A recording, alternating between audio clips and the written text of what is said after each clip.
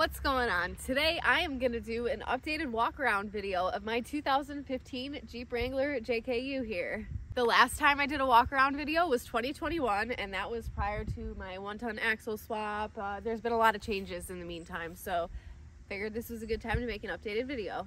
If you want to see more about this Jeep, follow me on any social media at YELLERFAB. I'll also show all of the things that Nick and I have hand built for this Jeep as well. Thanks so much for watching. Please subscribe while you're here, and let's go on with the walk around. As I stated, this is my 2015 Jeep Wrangler JKU. It has the 3.6 liter Pentastar, the automatic transmission, and I put a 4-to-1 Rubicon transfer case in it. All right, I guess I'm just gonna start from the front and I will just walk you through all the parts that are on it. Front bumper was hand built by Nick and I. It's a YELLERFAB custom front bumper. My winch is a Warn VR10S with a Factor 55 fair lead, and then this is the Freedom winch line.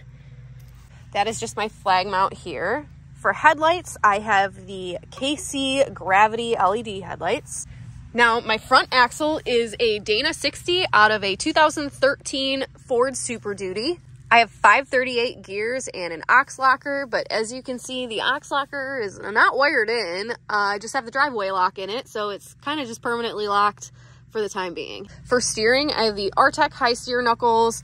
I believe this aluminum tie rod was from Barnes, and then Nick and I custom made the track bar and drag link with DOM and just Heims. I have the PSC Big Bore Hydro Assist steering kit. The PSC ram I'm running is the 8-inch ram. I feel like I could go with the bigger one and put stops in it, which we may do in the future, but for the time being, I have the 8-inch one. And as you can tell, Nick hand cut this little skid to protect my PSC ram, and it has done a great job at protecting it. And then my frame side track bar mount is from TMR Customs. I also have the Nick Barna's ball joint eliminators here. Now for suspension, I just have my old 2.5-inch AEV lift, which uses Bilstein shocks. I have the locked off-road bump stops, which are awesome. And then I have a 4-link setup up front. We did custom build my control arms with Johnny joints, but the frame side control arm brackets are from Hepta Manufacturing. I run Adams 1350 drive shafts, and I have the Artec aluminum skid plate. As you can see, it's well loved. These here are my YELLERFAB custom rock sliders. Nick and I built these last summer. For tires, I am running the X-Comp 42-inch tires, and then these are my 17-inch Trail Ready B-Blocks.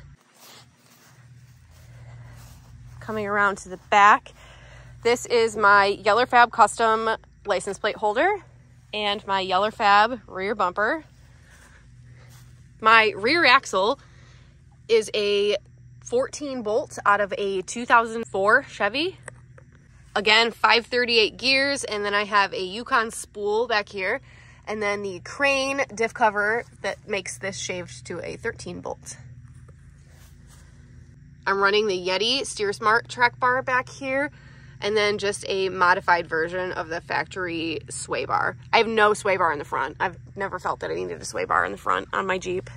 And my suspension is a 3-link back here. I am running the MCE plastic fenders that I love. We did build these shock hoops for the rear, which I have a lot of people ask about, so there's a pretty good view of them for anyone who's interested. I have the Moto built half doors. I really like them. I have the KC Flex Era 4s on my A-pillars. For seats, I am running the PRP Daily Driver seats. Now, this is not my Daily Driver, but I do like the Daily Driver seats because they're not high bolstering on the sides, so it's easy to get in and out of the Jeep. And then for harnesses, I have the PRP 4.2 harnesses with the seat belt buckle. For my roll cage here, Nick and I hand bent this all up, and we use the Undercover Fab cage mounts. This is made with 1 3/4 DOM tubing, 120 wall. So there's a better view of my roll cage.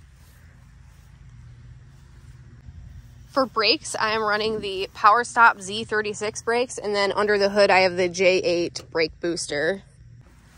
For my exhaust, it is just a Dynamax muffler with a chopped version of the factory exhaust that just dumps over the rear axle. Oh, and this is my CO2 tank.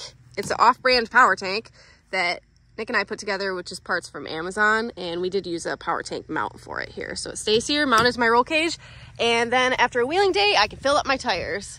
All right, I think that just about covers it. If there's anything I missed, I have a full write-up, a parts list on my website that I'll link in the description box below. But if you have any questions about my Jeep build, drop a comment. I'll be glad to answer it.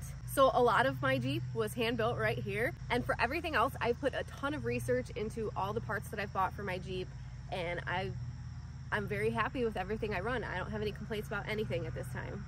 Thank you so much for watching. Please subscribe if you haven't already, and you can find more about my Jeep on YELLERFAB on Instagram, TikTok, Facebook, YouTube, any social media.